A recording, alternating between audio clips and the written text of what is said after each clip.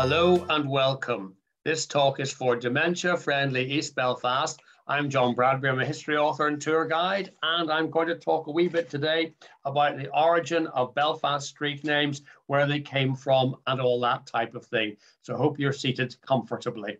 We'll start with a few names out in the suburbs, just for a flavour. A bit random, I know, but let's see how we can go. A couple of parks quite close together in BT9 are interesting. Derry Volgy Avenue and Sanssouci Park are named after the original house that was built before the rest of the street was there, if you can picture that. They're both big, long parks. One's a horseshoe, one is just a straight road.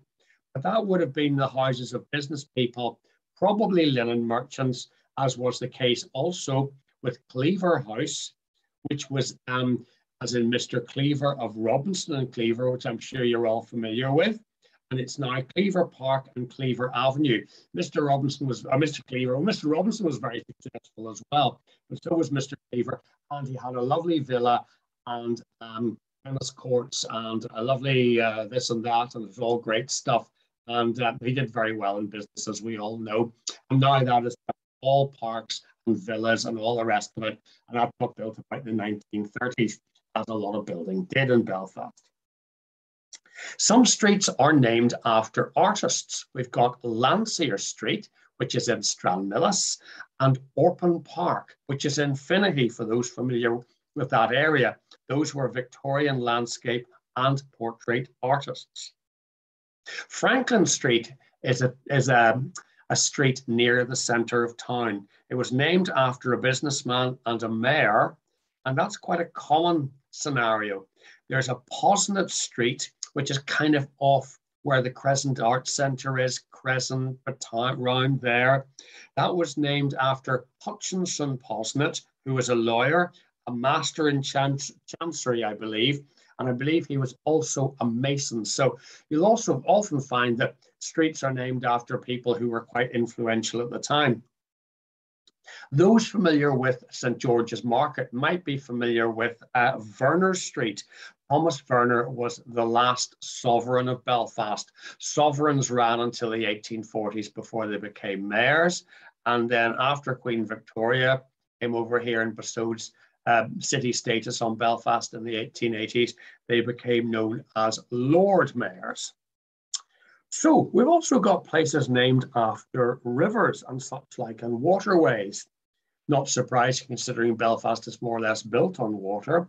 We've got Blackstaff Road and Blackstaff Place, named after the river, which flowed through much of what is now Linnenhall Street, May Street, round there and down to the BBC in Ormeau Avenue.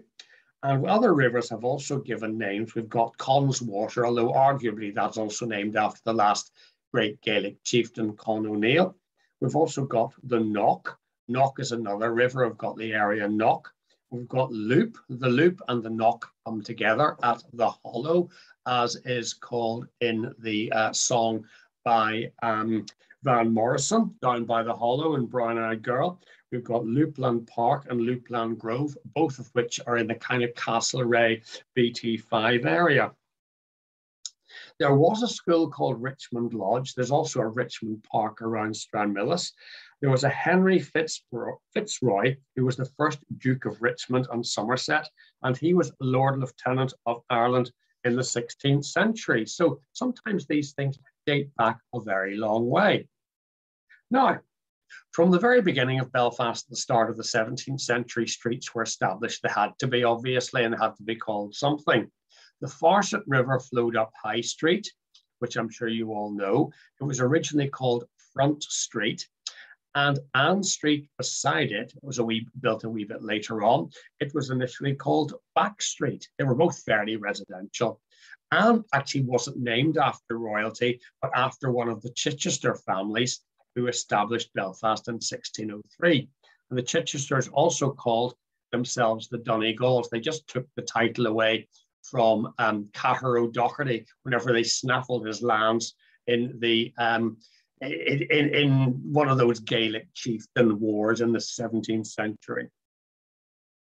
As the town built up, so streets were named after the important people or objects that gave it character. We've got Bridge Street, named after the bridge, not surprisingly, because you would have had the River Farset flowing through. And the bridge was, well, it was placed where, if you can imagine in your mind's eye, where the traffic lights are now at the bottom of the street, which would have been exactly where the Farset would have flown. Waring Street was another early established street. Thomas Waring was Belfast's sovereign. Remember, I said that was the equivalent of mayor. That was in the 1650s. And he established the street after he came from Waringstown, which he'd already set up. And that area around Waring Street became the hub of Belfast commerce. You had commercial buildings. Also, the headquarters of the Ulster Bank was there, which you may, I'm sure, be familiar with. It's now, of course, the Merchant Hotel, which was run by Bill Woolsey. And before that, there were tanneries there as well. As Waring himself, Thomas Waring, had. There was also lots of fish processing works. And you will see, if you go to the bottom of Waring Street, there's actually a plaque, bronze plaque, which marked the fact that there was a large fishing or processing business there, or many actually. So there are other streets in the area. Skipper Street, where ships' captains would have come to stay, and was only knocked through about 100 years ago. You've got Rosemary Lane, which became Rosemary Street, and actually wasn't named after anybody in particular. It was named after a herb called rosemary that helped disguise the rather over-the-top, disgusting smell of nearby tanneries, mills, and the Farset itself, which was still uncovered at the time. And let's not forget that people also threw raw sewage into the river as well. There really wasn't anywhere else to put it. So that, again, this was before Belfast would have had a proper police force. So, you know, Rosemary Lane and the Farset was fair game for lots of smells and activities like that. There's an Academy Street, which some of you may be familiar with, just off Donegal Street. Belfast Academy, that's named after Belfast Academy, which was established in the 1780s, and it hence has the name. And it's celebrated by a plaque a couple of years ago. It's there and has remained, even if the school, Belfast Royal Academy, is now in North Belfast. And incidentally, for your information, you might like to know that the man who set that up, Reverend Crummy, was also the minister at the First Presbyterian Church in Rosemary Street, and for Rosemary Lane, I should say. It only became Rosemary Street about 1800 or so. And at that stage, the two jobs kind of went hand in hand. A little sip of water to clear my throat here, folks. Donegal Place and Donegal Street, they're named after the family of the Chichesters, whom I mentioned briefly, took the name after they suppressed Cahir O'Doherty of Donegal during the 1641 to 1649 war. It was the second 9 years' war in no time at all. Basically, the local chieftains got more than a bit upset about the fact that all their land was taken by what were called the planters, who really basically suppressed the local people and took all their land. That is Donegal Place and Donegal Street. And we'll now see a picture of Donegal Place in its heyday.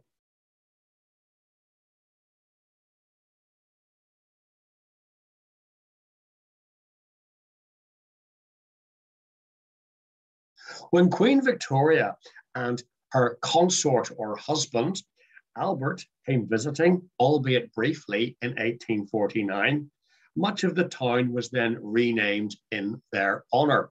They didn't hang around because, like today, there was a bit of an epidemic, a bit of a pandemic going on. There was a cholera epidemic at the time. So she actually came to Queen's University, or Queen's College, as it was then called, and she bestowed her presence on it, but she didn't overdo it for very long. Now, there are many, many examples of the names of Victoria and Albert and the royal influence that they had on the town of Belfast. It only became a city later on. So I'm sure you can think of plenty yourself, but I'll reel off a few just in case you may have forgotten one or two. You've got King Street, Queen Street, North Queen Street. You've also got, of course, the Albert clock, which was built in honor of Albert after he died. There's also, of course, the Albert Bridge Road. You've got Victoria Street, which was originally called Cow Lane, which gives an indication of exactly what it would have been used for at one stage.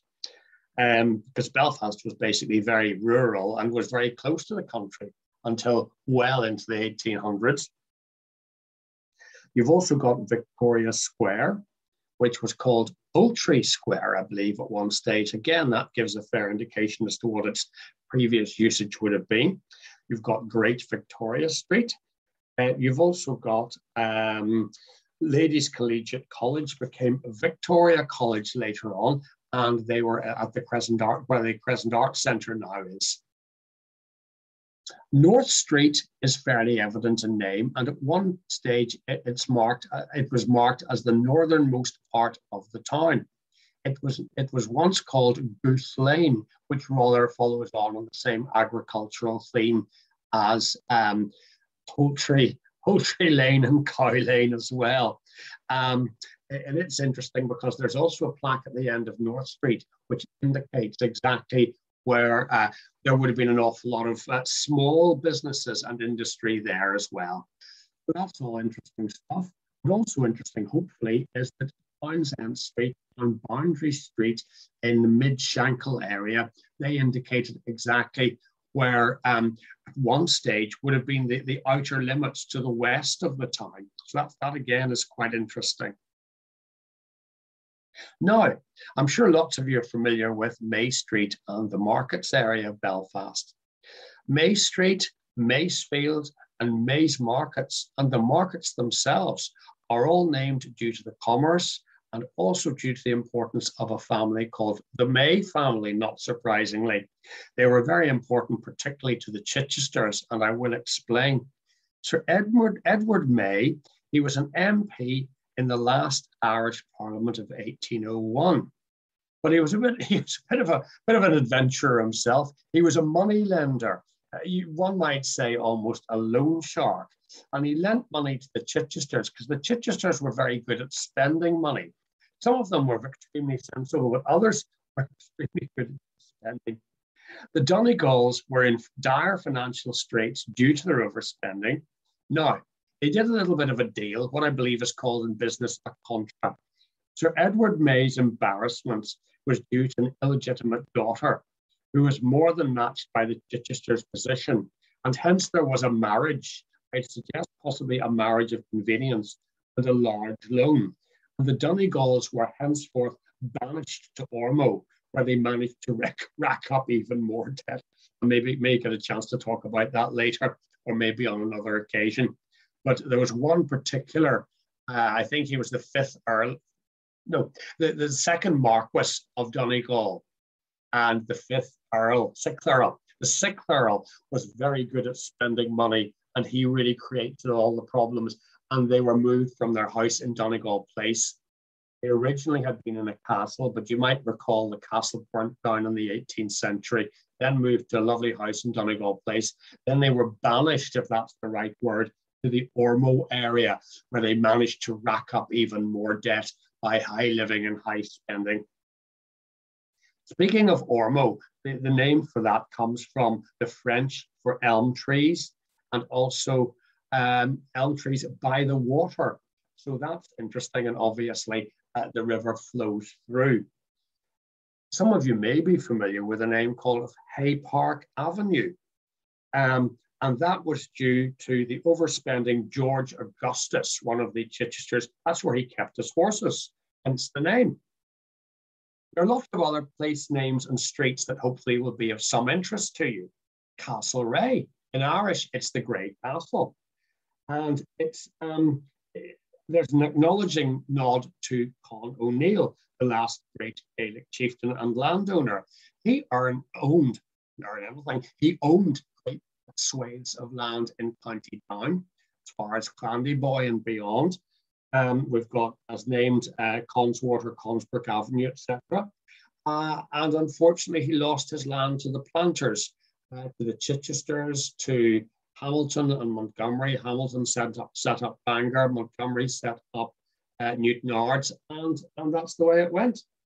In the same area, Castlereagh, and in that area around Connswater, we've got a street called Sagamore Gardens. This is one of the most extraordinary named streets in Belfast, actually named after a foreman allegedly misheard and misspelt sycamore and wrote it down as Sagamore.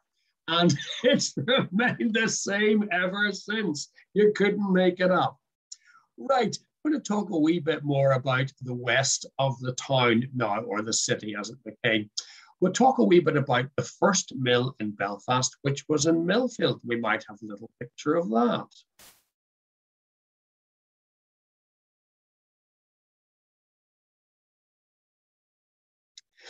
Now, Millfield was in where Millfield now is. Of course, there's no secret about that whatsoever. And that's exactly where corn would have been threshed for the first soldiers who would have come across from billeted by people like the Chichesters to keep the warring tribes under control, and the chieftains in control as well. Along the same lines, Barrack Street, which is in Lower Falls, was where the English soldiers would have been billeted originally. Lanyon Place is named after Sir Charles Lanyon, the famous architect who designed Queen's University, amongst many other buildings, and had a company called Lanyon, Lynn and Lanyon, along with his son. We've got Chapel Lane, where St. Mary's Church was constructed in 1784 and still stands, thanks, surprisingly perhaps, to money given by the radical Presbyterians of the time. Bank Street is named after the second bank in Belfast, built at what we know as the Bank Buildings, which was the Bank of the Four Johns, built at the behest of a merchant, Waddell Cunningham. Some streets are named after landlords, not many, but a few. There's a Berry Street, which is very near Castle Court, which was named after a landlord called Barry, and Hercules Place, which became Royal Avenue, obviously after the visit by Victoria and Albert. And Hercules Place was named after Hercules Langford, after whom Langford Lodge was named out of the town towards Antrim. Now, we've discussed a wee bit about the entries before, and it's worth maybe reiterating one or two, because some of them do have place names that are quite interesting. We've got Joy Street is named after Francis Joy. We've also got Joy's Entry, was named after the same man who printed the newsletter there from 1737 onwards. And it's in fact the longest printed and running newspaper in Europe. We've got Wine Cellar Entry, which is the hub of commerce at the time, wine and spirits. We've still, of course, got a pub there. It was also a grocer's and an oyster restaurant, and it was originally called Biggart's Entry. Unfortunately, I can't shed any more light on it. There was a sugar house entry, which is now gone, where there was a sugar refining business. Pottinger's Entry was named after the family from Berkshire who are well-to-do, lots of land. Sir Henry Pottinger was a soldier and adventurer, and he was also first governor of a British colony, Hong Kong, which of course is no longer a British colony. Lots of other little interesting quirky names here we have, and nicknames and one thing and another. There's the area called the Half Bap. Now, it's now been slightly gentrified as the Cathedral Quarter, but many of the streets that were there have now changed or gone altogether. But it was known as the Half Bap because people were poor and survived on Barney Hughes' 1 pence bap. And there was also a roundabout at the end of it at one stage, which looked like half of one of the aforesaid baps. So there's two reasons why it was called the Half Bap area. And in the Half Bap area, you had Cotton Court, which pays testimony to the old industry of cotton, of course, which was around before linen really took off. You've got Exchange Street West, they're both there, still there. It would have been used for business. There are also old streets which have gone, like Foundry Lane and Cooper's Entry, which hint at barrel making and engineering. And of course, engineering has always played a big part in the industry of Belfast in large and small businesses. On a different note altogether, many streets and avenues were quirkily and bizarrely named after horses that won the Derby in the 1930s in particular. Must have been one chap who liked putting a few quid on the horses. You've got Orby Street, Orby Park, Orby Drive. You've got Lattice Drive. They all tend to be over sort of BT5 Castlereagh direction. Trigo or Trigo, Trigo, don't know how to pronounce it. Pommern and Donovan Parade. They're all out there in the suburbs, and they all would have been built around the 1930s or so. So that was happy days for somebody. You've got the Holy Lands, and developer and builder gentleman called R.J. McConnell had visited the Holy Lands of Egypt and Palestine in the 1890s. He obviously must have been impressed by what he saw, or influenced in some ways anyway, because when he built some of the streets, I'm sure you're all familiar with the names Palestine Street, Carmel Street, and Jerusalem Street. On a different tack altogether, Maryville and Myrtlefield parks in BT9 were named after the builder's daughter. Linen Hall Street was named after the White Linen Hall, which stood where the Belfast City Hall now stands. And we'll see a wee picture now of the White Linen Hall.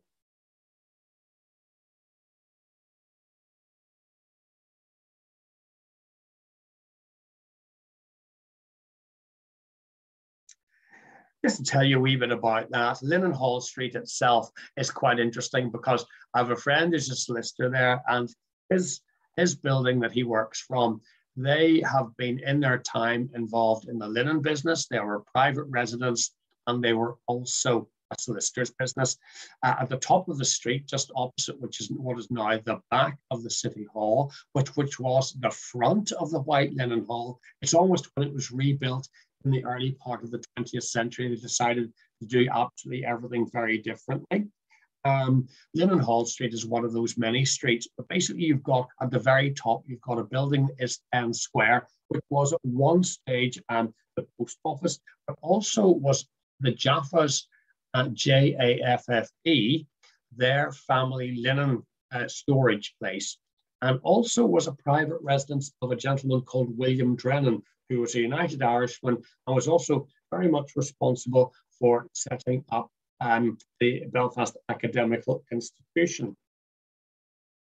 Talking of Belfast Academical Institution, you've got all those streets like College Square East, College Square North, and they were all literally named after Belfast Academical Institution, if not named after it, named because of it, basically. Wellington Place was once South Parade. Wellington Place, of course, named after the Duke of Wellington. His mother was Anna of Annadale. You've also got the Welly Park, a well-known hotel and bar. And you've also got beside it Wellesley Avenue, and that is named after Wellington's real name, which is Arthur Wellesley. Lots of streets on the Falls Road are named after battles. You've got Sevastopol Street, Crimea Street, Inkerman Street, and Balaclava Street.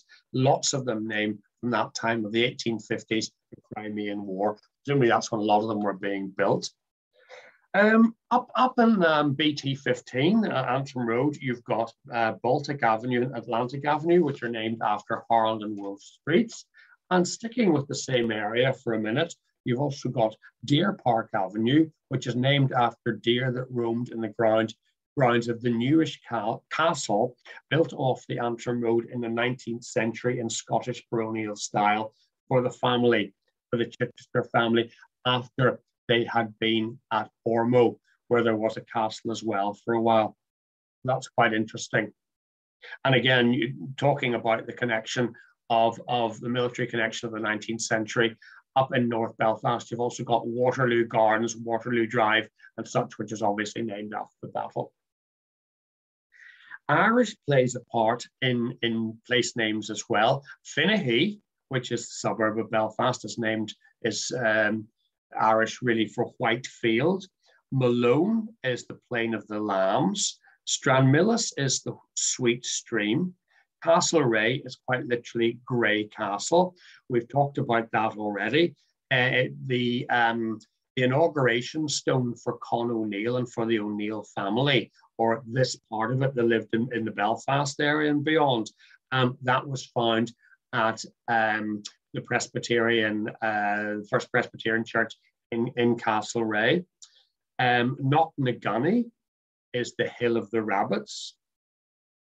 Talking of animals, Wolf Hill in North Belfast near Liganeel was supposedly where the last wolf in Ulster was killed sometime in the early 1700s. We've mentioned Wellington Place and the Welly Park. Shankle comes from the Irish word for old church. In fact, the church at St. George's Church was known as what was called a chapel of ease for the old church in Shankle, because those who couldn't actually get up to the Shankle to worship could use the church there as a chapel of ease. And in the 5th century, the church was known as the Church of St. Patrick of the White Ford. That's really in and around the time when St. Patrick would have come to Ireland and would have brought Christianity, of course, with him. The Falls is Irish for territory of the enclosures or the hedges. Fountain Street was originally known as Water Street. Again, that ties in so much with the original water supply. We've also got Fountain Lane and Fountainville Avenue, which is more just beyond Sandy Row. And speaking of Sandy Row, which was previously, I believe, called Cars Row with 2 R's, it was so called because of a sandbank near the road, which followed the high water mark resulting from the tidal flows of the Lagan. And you've, of course, got the Boyne Bridge, which is one of the oldest bridges in Belfast. That was, of course, named after the Battle of the Boyne. So, folks, that's a bit of information on old street names and places of Belfast. So I hope you've enjoyed that, and I hope I've shed a bit of light on various places and names. Stay up to date with latest activities through our website, which is www.dementiafriendlyeastbelfast.com. I'll repeat that, www.dementiafriendlyeastbelfast.com, and also on our Facebook page. So once again, thank you for watching, and I hope to see you again. Take care. Bye.